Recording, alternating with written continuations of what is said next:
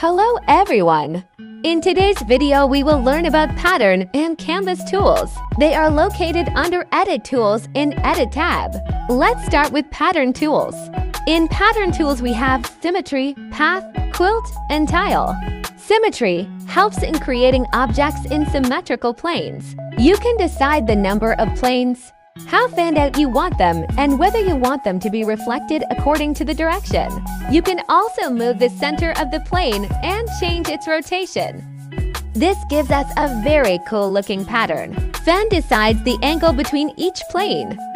If you choose to reflect, a mirrored image of each plane will be created, and you can adjust its angle by rotation. Path tool has the same concept as Symmetry, where it makes copies of the layer. But in Path tool, copies follow a path that you draw. You can select the size and angle before you draw the path or after you have drawn it. Quilt tool is used to make quilted copies or arrays. You can choose to have only horizontal, only vertical, or both arrays.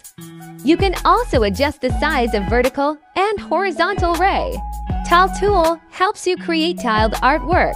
You have 4 directional options to choose from.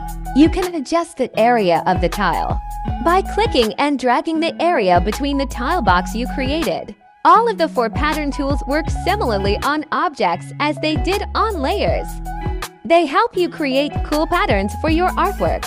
Next part of the video will cover Canvas tools. In Canvas tools, we have Crop, Resize, Adjust, and Panel. Canvas tools only work on the canvas of the drawing. Crop tool helps you increase or decrease the size of the drawing within the limits of the canvas size. You can put in the size by clicking on the number you want to change or by changing the box size with pen or by your fingers. You can also export the cropped image and undo the crop afterwards. Resize tool works in a similar way to Crop tool. The difference is that it will change the size of the actual canvas itself. Next, Adjust tool is used to adjust the perspective of the canvas.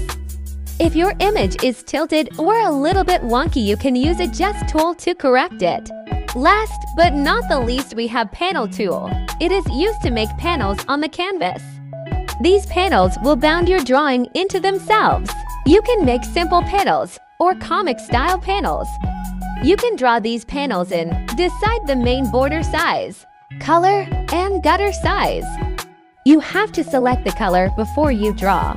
Thank you for watching this video. See you next week.